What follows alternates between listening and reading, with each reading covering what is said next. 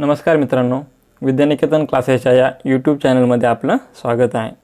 मित्रांनो, आजचा आपला टॉपिक आहे ॲप्लिकेशन ऑफ सायमल्टेनियस इक्वेशन म्हणजेच linear equation in two variables या चॅप्टरमधील प्रॅक्टिस सेट 1.5. प्रॅक्टिस सेट 1.5 यावर आपण ऑलरेडी एक व्हिडिओ तयार केलेला आहे, ज्यामध्ये आपण ॲप्लिकेशन ऑफ सायमल्टेनियस इक्वेशन याविषयीची बेसिक इन्फॉर्मेशन आणि प्रॅक्टिस सेट 1.5 मधील question number first, second and third आपण सॉल्व केले आहेत. मित्रांनो, जर तुम्ही तो व्हिडिओ पाहिला नसेल तर आधी तो व्हिडिओ पहा, जेणेकरून तुम्हाला हा व्हिडिओ समजण्यास काही अडचण येणार नाही. त्या व्हिडिओची लिंक तुम्हाला डिस्क्रिप्शन बॉक्समध्ये दिलेली आहे. आजच्या व्हिडिओमध्ये आपण अभ्यासणार आहोत क्वेश्चन नंबर 4, 5 अँड 6. चला तर मित्रांनो, आजच्या व्हिडिओला सुरुवात करूया.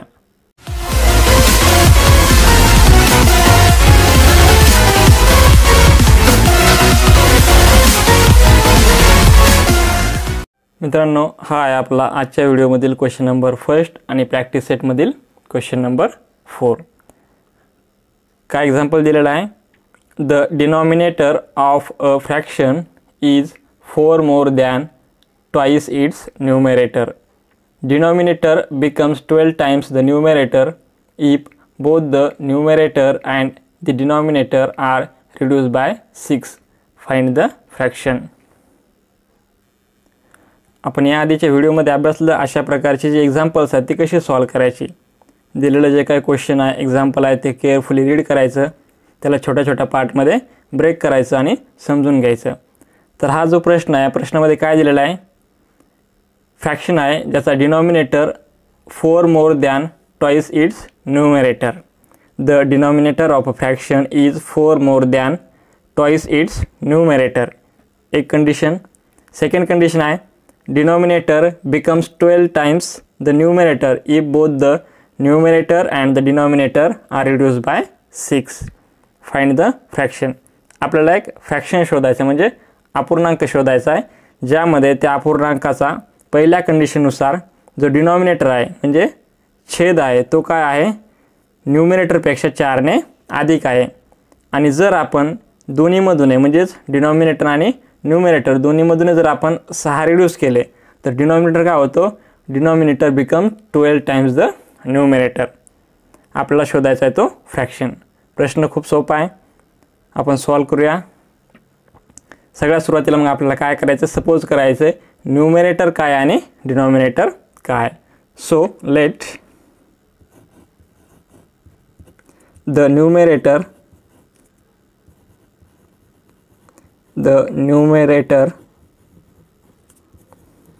of the fraction is x. Okay, numerator काय सपोज केला आपण? x. and denominator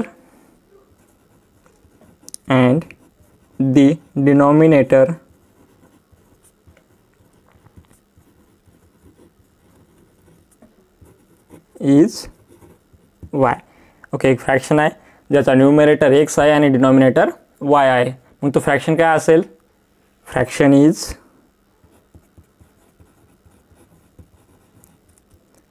is equals to x bye y. मग तो अपूर्णांक आहे x डिवायडेड बाय y, ज्यामध्ये x न्यूमरेटर आहे आणि y डिनॉमिनेटर आहे. मग आता पहिली जी कंडिशन आहे अकॉर्डिंग टू फर्स्ट कंडिशन काय आहे? Denominator is 4 more than twice its numerator. Means therefore according to the first condition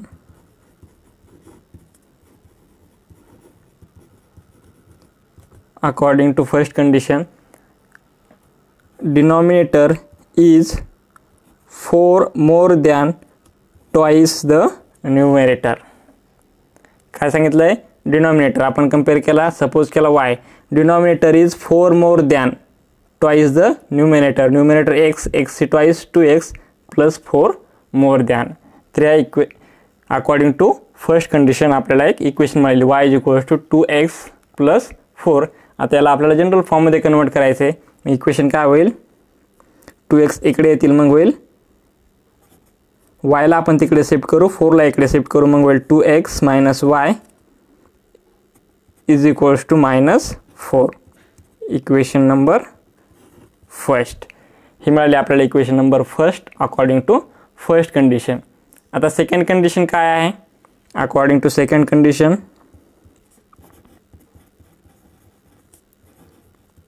according to the second condition, काय second condition? Denominator becomes 12 times the numerator if both the numerator and denominator are reduced by 6. जर आपण denominator आणि numerator दोन्ही मधून जर आपण 6 reduce केले तर डिनॉमिनेटर काय होतो? न्यूमरेटरपेक्षा 12 टाइम्सने जास्त होतो. सपोज डिनॉमिनेटर आहे y, आपण 6 काय केले? रिड्यूस केले, means y minus 6 is equals to same न्यूमरेटरमधून पण आपल्याला काय करायचे? 6 मायनस करायचे, x मायनस 6. जर आपण दोन्हीमधून 6 मायनस केले तर डिनॉमिनेटर काय होतो? न्यूमरेटरपेक्षा 12 टाइम्स जास्त, म्हणजेच 12. हे इक्वेशन मिळालं आपल्याला y minus 6 is equals to 12 in bracket x minus 6. याला आपण सॉल्व करू. y minus 6 is equals two bracket open केला तर काय होईल? 12 into x, 12x and minus 12 6 जा 72. ओके, आता हे 72 इकडे शिफ्ट करू आणि y इकडे आणू, मग काय होईल? It's 12x minus 72. 12x minus y is equals to हे 72 मायनस आहे तिकडे प्लस होतील, means 72 minus 6. So therefore we get equation 12x minus y is equals to 66. Equation number second. अशा प्रकारे आपल्याला दोन्ही इक्वेशन मिळाल्या, equation number first and second. आता आपल्याला इक्वेशन सॉल्व करायचे आहेत. इक्वेशन कशा प्रकारे सॉल्व करणार? आपण इक्वेशन फर्स्ट जी आहे ती काय करणार? सेकंडमधून सबट्रॅक्ट करणार, means subtracting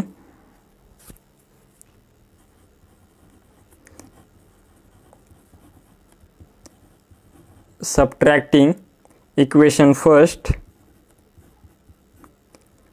from second we get. काय करायचं आपल्याला? इक्वेशन फर्स्टला काय करायचं? सेकंडमधून सबट्रॅक्ट करायचं आहे. ओके, इक्वेशन सेकंड काय आहे? 12x minus y is equals to 66 आणि इक्वेशन फर्स्ट आहे 2x minus y is equals to -4. Subtract करायचे, minus minus minus plus minus minus plus. So we get 66 plus 4 70 plus y minus y cancel. 12x minus 2x 10x. So we get x is equals to 70 divided by 10 and x is equals to 7. So therefore we get the value of x. Now put this value of x in equation 1. So we get the value of y. So therefore put x is equals to 7 in equation 1. We get equation 1 काय आहे? Equation 1 आहे 2x minus y is equals to -4. 2 in bracket 7 minus y is equals to -4.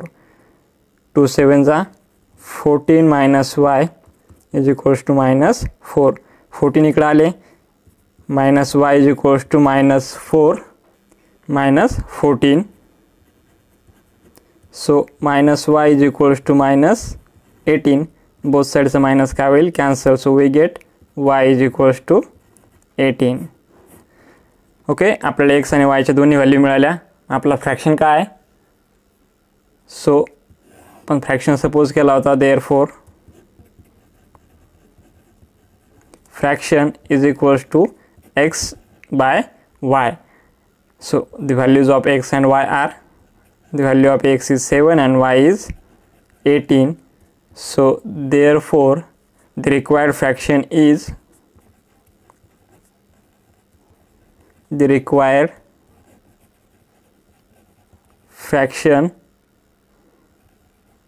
is 7/18. Okay. हा मित्रांनो question number 4, ज्यामध्ये आपल्याला एक example दिलं होतं जे फ्रॅक्शन्स रिलेटेड आहे. आपण फ्रॅक्शनमध्ये न्यूमरेटर x समजला, डिनॉमिनेटर y, इक्वेशन्स तयार केला, इक्वेशन सॉल्व केले आणि आपल्याला फ्रॅक्शन मिळाला. मित्रांनो इथे तुम्ही वेगळ्या पद्धतीने सॉल्व करू शकता. वायला इकडे शिफ्ट करा, -y इकडे आल्यावर +y होतील, -4 इकडे आल्यावर +4 होतील. मग तुम्हाला 14 + 4 18 सेम मिळेल. अशाही प्रकारे सोडवलं किंवा त्याही प्रकारे सोडलं, दोन्ही प्रकारे सोडलं तरी y = 18 आहे. तर हा मित्रांनो आपला रिक्वायर्ड फ्रॅक्शन 7/18. जर तुम्हाला लिहायचं असेल तर स्क्रीनशॉट घ्या. त्यानंतर आपण नेक्स्ट क्वेश्चन सॉल्व करू, क्वेश्चन नंबर 5. हा आहे क्वेश्चन नंबर 5. काय दिलेला आहे question? 2 types of boxes A, B are to be placed in a truck having capacity of 10 tons. एक ट्रक आहे ज्याची कॅपॅसिटी आहे 10 tons आणि त्या ट्रकमध्ये 2 प्रकारचे बॉक्सेस आहेत A and B. When 150 boxes of type A and 100 boxes of type B are loaded in the truck, it weighs 10 tons. जर आपण A प्रकारचे बॉक्सेस 150 आणि B प्रकारचे बॉक्सेस जर आपण 100 त्या ट्रकमध्ये ठेवले तर ट्रक कम्प्लिटली लोड होते, म्हणजे 10 tons त्याचे ते वेट आहे A आणि B दोन्ही प्रकारच्या बॉक्सचं. But Wien 260 boxes of type A are loaded in the truck, it can still accommodate 40 boxes of type B so that it is fully loaded. पण जर आपण A प्रकारचे जे बॉक्सेस आहेत ते जर 260 त्या ट्रकमध्ये टाकले, बसवले तर फक्त 40च बॉक्सेस काय होतात B प्रकारचे बसतात. तर find the weight of each type of box. तर आपल्याला दोन्ही जे काही ईच टाईप ऑफ बॉक्स आहेत A आणि B त्यांचं काय करायचं आहे? वेट फाइंड करायचे. प्रश्न दिसायलाच मोठा आहे, खूप सोपा आहे. आपण तो प्रश्न सॉल्व करूया. काय दिलेलं आहे? 2 प्रकारचे बॉक्सेस आहेत, त्यांचं काय स्पेसिफिक वेट आहे. मग आपण त्यांचं वेट सपोज करू. बॉक्स टाईप जो आहे A टाईपचा जो बॉक्स आहे त्याचं वेट x kg आणि B टाईपचा जो बॉक्स आहे त्याचं weight y kg. So now let the weight of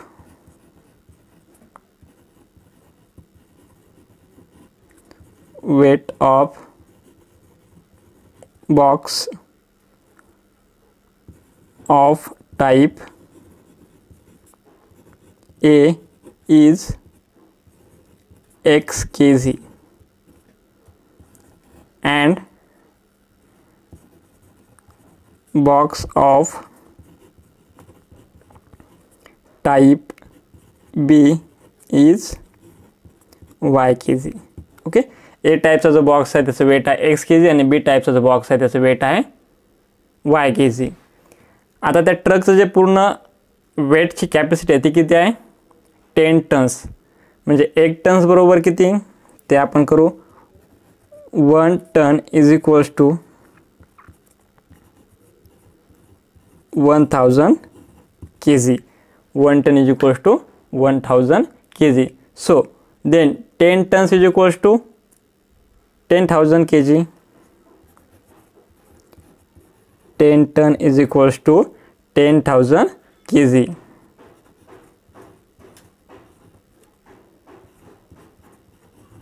Okay. 1 ton is equals to 1000 kg and 10 ton is equals to 10,000 kg. जर तुम्हाला बेसिक्सचं युनिट कन्वर्जन येत असेल तर तुम्हाला समजलं असेल 1 ton is equals to 1000 kg and 10 tons is equals to 10,000 kg. 100 kg is equals to 1 quintal, 10 quintal is equals to 1 ton. Okay. Now then according to first condition equations काय तयार होईल? According to the first condition, according to the first condition, okay, first condition काय आहे? ती ट्रकचा जो load आहे तो 10,000 kg होण्यासाठी किती बॉक्स लागतात? ए प्रकारचे 150 आणि बी प्रकारचे 100. म्हणजेच 150x plus 100y is equals to 10,000. ए प्रकारचे 150 बॉक्स, बी प्रकारचे 100 box.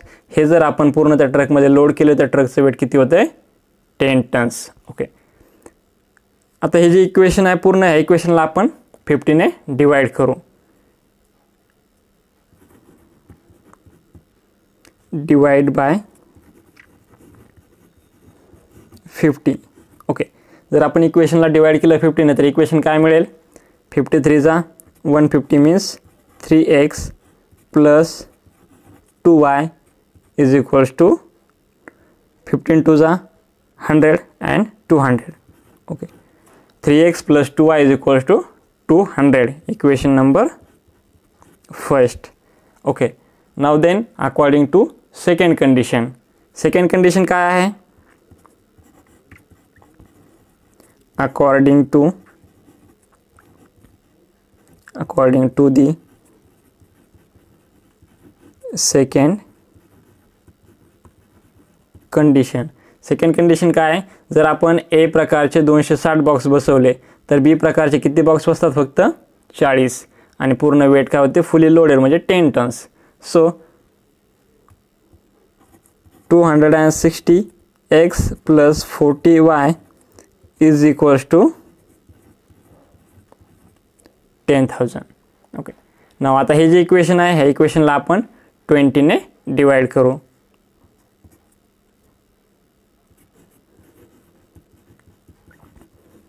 Divided by 20.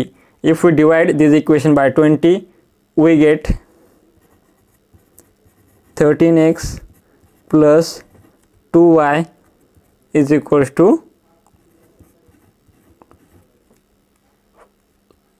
500. Okay, we get 500. Equation number second. दोन्ही इक्वेशन मिळाले आपल्याला. इक्वेशन नंबर फर्स्ट आहे 3x plus 2y is equals to 200. Equation second आहे 13x plus 2y is equals to 500. आता आपण काय करू? इक्वेशन नंबर फर्स्ट जे आहे ती सेकंडमधून सबट्रॅक्ट करू. Subtracting equation first from 2 we get subtracting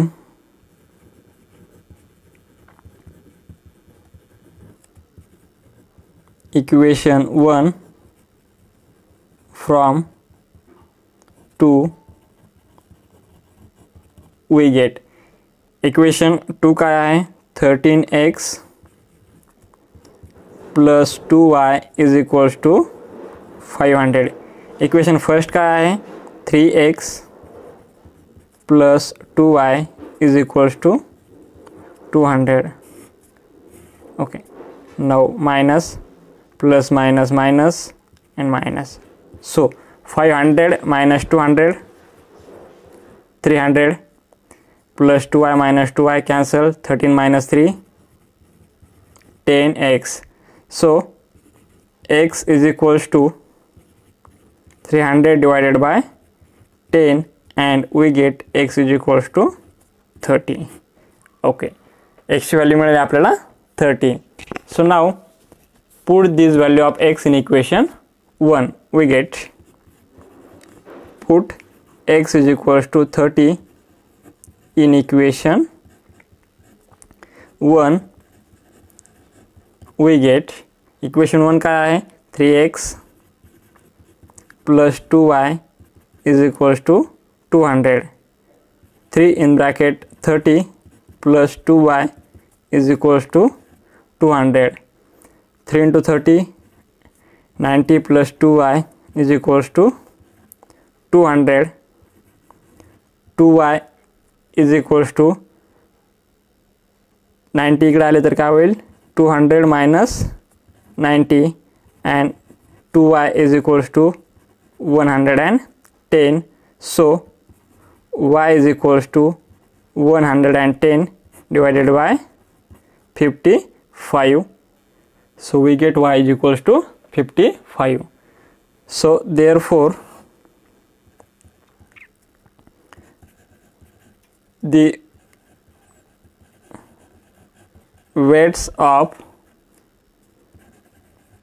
box of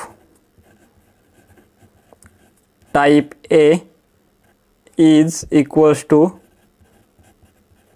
30 kg and box of type B is equals to 55 kg. Okay, so this is question number 5. हा प्रश्न क्रमांक 5. यामध्ये आपल्याला दिलं होतं एक ट्रक आहे ज्यामध्ये आपण काही बॉक्स फिलअप केलेत टाइप ए अँड टाइप बी चे. दोन इक्वेशन दिल्या होत्या. इक्वेशन नंबर फर्स्ट नुसार जर आपण ए चे 150 बॉक्स आणि बी चे 100 बॉक्स फिलअप केले तर ट्रक पूर्ण लोडेड होते. त्यानुसार आपल्याला इक्वेशन मिळाली 3x + 2y = 200. सेकंड कंडिशन किंवा इक्वेशन जे आहे ते सेकंड कंडिशननुसार आपल्याला इक्वेशन मिळते 30x + 2y = 500. सेकंड कंडिशन होती ए प्रकारचे 260 बॉक्सेस आणि बी प्रकारचे 40 बॉक्सेस. आपण इक्वेशन सॉल्व केला. We get x = 30. x ची व्हॅल्यू आपण इक्वेशन 1 मध्ये पुट केली. We get y = 55 and so therefore the type of weight of box A is 30 kg and box of type B 55 kg. तुम्हाला जर लिहायचं असेल तर स्क्रीनशॉट घ्या. त्यानंतर आपण करूया next and last question of our practice set, question number 6. This is our last question, question number 6. काय question? Out of 1900 kilometres we shall travel some distance bye bus and some bye aeroplane. विशालने काय प्रवास केला? एकूण किती kilometre? 1900 kilometres. त्यापैकी काही प्रवास बसने केला, काही प्रवास एरोप्लेनने केला. बस travels with average speed 60 km/h and average speed of aeroplane is 700 km/h. बसची जी ॲव्हरेज स्पीड आहे ती 60 km/h आणि एरोप्लेनची जी आहे ती 700 km/h. It text 5 hours to complete the journey. हा पूर्ण 1900चा प्रवास करण्यासाठी विशालला 5 तास वेळ लागला. Find the distance Vishal travel by बस. विशालने बसने किती डिस्टन्स ट्रॅव्हल केलं ते आपल्याला कॅल्क्युलेट करायचं आहे. म्हणजेच मग आपण सपोज करताना सपोज करू जे बसने डिस्टन्स ट्रॅव्हल केलं विशालने ते x किलोमीटर आणि जे एरोप्लेनने केलं ते y kilometre. So now let distance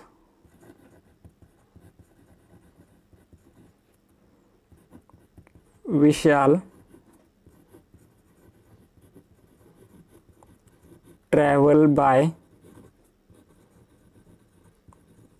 bus is x kilometre. बसने जे डिस्टन्स ट्रॅव्हल केलं ते x किलोमीटर आणि एरोप्लेनने जे केलं ते y kilometre and bye aeroplane B y kilometre. Okay, काही डिस्टन्स जे बसने ट्रॅव्हल केलं, काही डिस्टन्स एरोप्लेनने, ते आपण x आणि y सपोज केलं. मग आता इथे according to first condition equation काय तयार होईल? कारण विशालने बस आणि एरोप्लेन दोन्ही मिळून एकूण किती डिस्टन्स कव्हर केलं? 1900. मग according to first condition, according to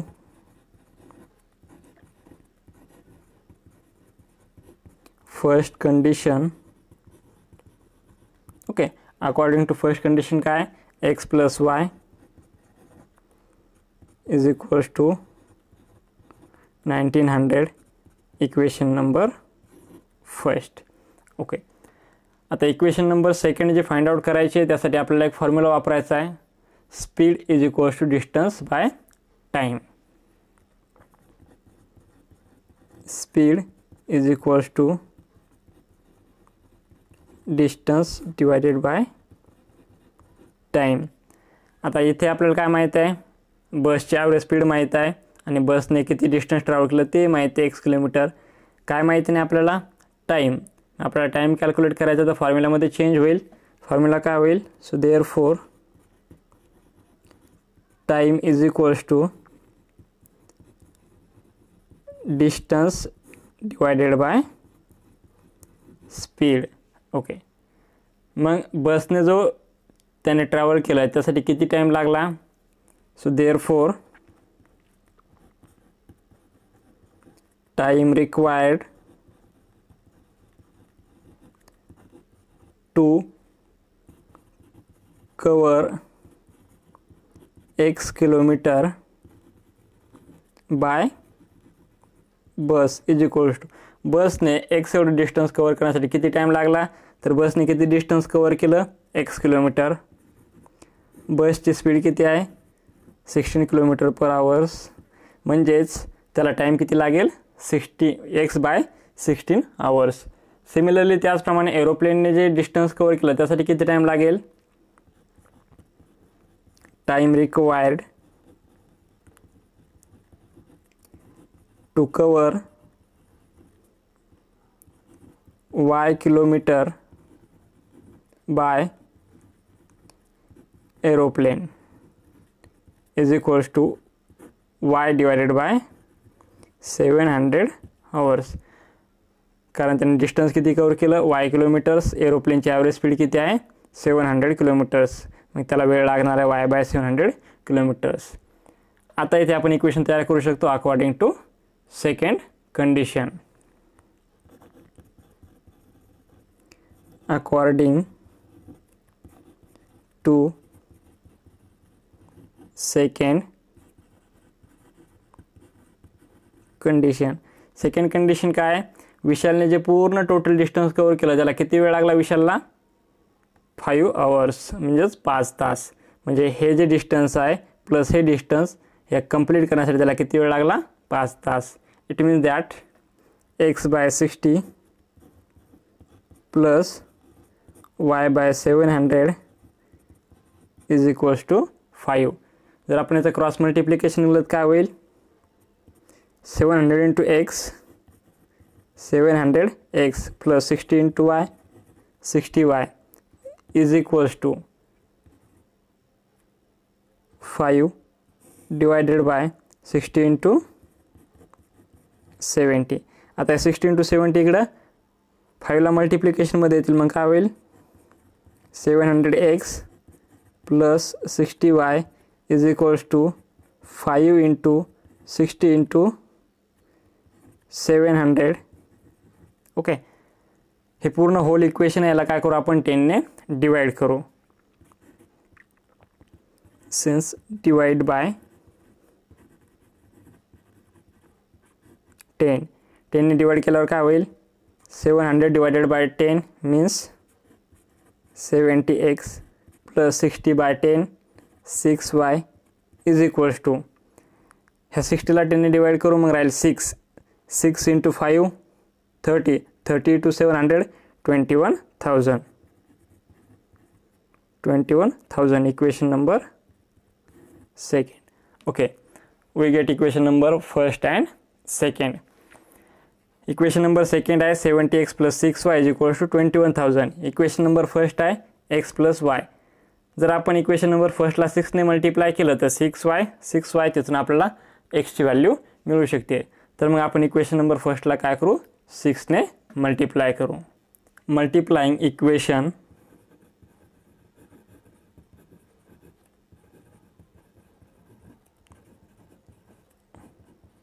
1 bye 6 we get. जर आपण इक्वेशन 1ला जर 6ने मल्टिप्लाय केलं तर काय मिळेल, 6 into x 6x plus 6 into y 6y is equals to 6 0 0 6 0 0 6 9 जा 54 4 कॅरी 5 6 1 जा 1 and 5 11. Okay, 11,400 equation number 3. Okay, आता इक्वेशन नंबर 3 मिळाले आपल्याला 6x plus 6y is equals to 11,400. Second आहे 70x plus 6y is equals to 21,000. आता आपण काय करू, इक्वेशन नंबर 3 जे आहे ते सेकंडमधून सबट्रॅक्ट करू. So therefore subtracting equation third from second we get. जर आपण इक्वेशन थर्ड जर सेकंडमधून सबट्रॅक्ट केली तर आपल्याला काय मिळेल? इक्वेशन सेकंड आहे 70x plus 6y is equals to 21,000. Equation third आहे 6x 6y is equals to 11,400. Okay, minus plus minus minus plus minus minus. So 0 0 0 0 10 मधून 4 6 10 10 मधून 1 9 and 0. So plus 6y minus 6y cancel. 70x minus 6x 64x. X is equals to 9,600 divided by 64 and x is equals to, तर मित्रांनो calculation केलं तर आपल्याला x ची value किती मिळते? x is equals to 150. So x ची value मिळेल आपल्याला 150. आपण x काय कन्सिडर केला होता? x डिस्टन्स ट्रॅव्हल बाय बस, आणि आपल्याला कॅल्क्युलेट पण काय करायचं होतं? Distance travel by bus. So therefore the distance traveled by bus is 150 kilometre. Okay, तर आहे मित्रांनो क्वेश्चन नंबर 6 ज्यामध्ये आपल्याला कॅल्क्युलेट करायचं होतं विशालने बसने किती डिस्टन्स कव्हर केलं ते आपण कॅल्क्युलेट केलं, ते आहे 150 किलोमीटर. अशा प्रकारे आपण प्रॅक्टिस सेट 1.5 जो आहे तो 2 व्हिडिओमध्ये कंप्लीट केला. याआधी एक व्हिडिओ आपण यावर तयार केला होता ज्यामध्ये आपण क्वेश्चन नंबर 1, 2 आणि 3 सॉल्व केले होते, आणि आजच्या व्हिडिओमध्ये आपण क्वेश्चन नंबर 4, 5 आणि 6 सॉल्व केले.